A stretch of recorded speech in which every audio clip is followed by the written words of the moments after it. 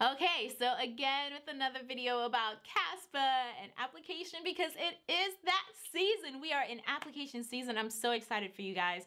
One of the questions that I was getting asked a lot is how has this last year affected the expectations of PA schools?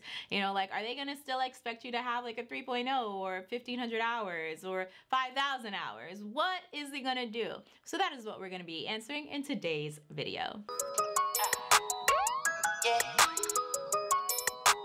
What's up, you guys? It's Adanna. Welcome back to my channel. I'm so glad you're here with me. If you're new to my channel, you may not know what to do, but I'm gonna tell you what to do right now. Take a look around. If you like what you see, go ahead and subscribe. To my loyal subscribers, thank you guys so much for joining me on this journey and rocking with me on this journey. It's been quite a ride from pre-PA/PA school, like one day prior to getting into PA school, to now being a full-fledged trauma PA for over a year, you guys. I've been a PA in the trauma field for over a year, which is wild, so I'm excited. I had this question asked by Maya Antonio, I think is how you pronounce it.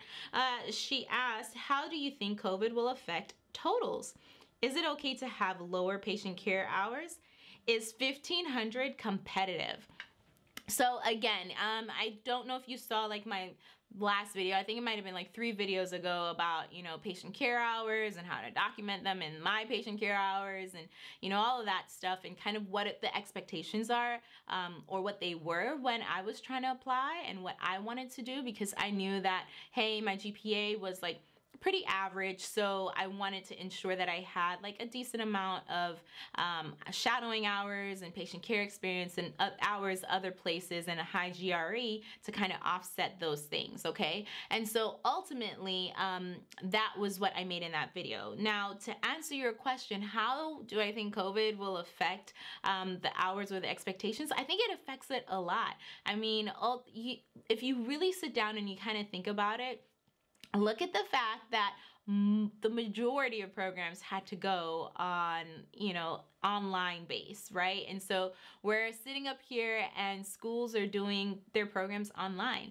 And that was like never thought of, you know, as something that could actually like be a thing. You know, Yale doing this and the other schools that were doing their online school prior to COVID hitting was like kind of mind-boggling. We're like, how can you do PA school online? But it showed that. And I think the same thing happens with our direct patient care experience and our healthcare experience and our shadowing experience, right? Because everything was shut down. So obviously, for students who are trying to apply to PA school this year, you weren't able to get, you know, shadowing experience like you would have had you not have everything be shut down. Schools are now accepting online shadowing experience, and that's why we started, you know, an aspect of Get That's the University where you can get online shadowing, because ultimately that is kind of the trajectory. You have to kind of move with the times, right? You really have to shift and make these various different adjustments because this is kind of the model that is being presented to us just because of the pandemic. So absolutely, I do think that the expectation and I guess you call it the totals that are required are going to be a little bit lowered specifically for this incoming class, this like 2021-2022 cycle of PA students that are applying. But I don't really see it staying low for long. I do believe that obviously we'll get back to the various different expectations that each program has in place at some point in time, and they may start raising those averages. But because of COVID, yeah, absolutely, I do think that those totals and those averages will be lowered, and that's just across the board. And so generally speaking, if you do have 1,500 hours, 1,500 hours I think are a decent amount of hours anyways, no matter how you slice it, like pre-COVID or post-COVID. 1,500 hours is a good amount of hours.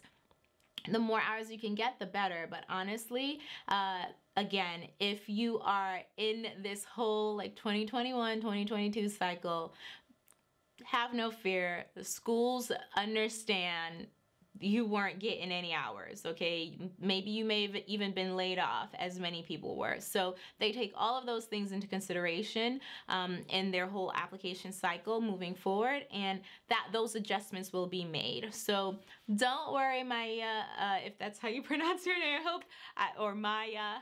It might be Maya. Yeah, maybe it's Maya. So don't worry. You know, hopefully you're still continuing to get hours, and by the time you're ready, you have a little bit more hours than you started off the year with, and then you can just explain your situation once you get that interview. Okay? But that is my 2 cents as somebody on YouTube just talking about, you know, my idea of what I think. If you have any other questions for me or you want some more of my 2 cents of information, please leave those comments in the comment section below. Go ahead and like this video, subscribe to my channel because it helps my YouTube algorithm out a lot, you guys. Follow me on Instagram at AdannaThePA and on Instagram at GetThatSUniversity.com. Thank you guys so much for watching. I will talk to you guys next time.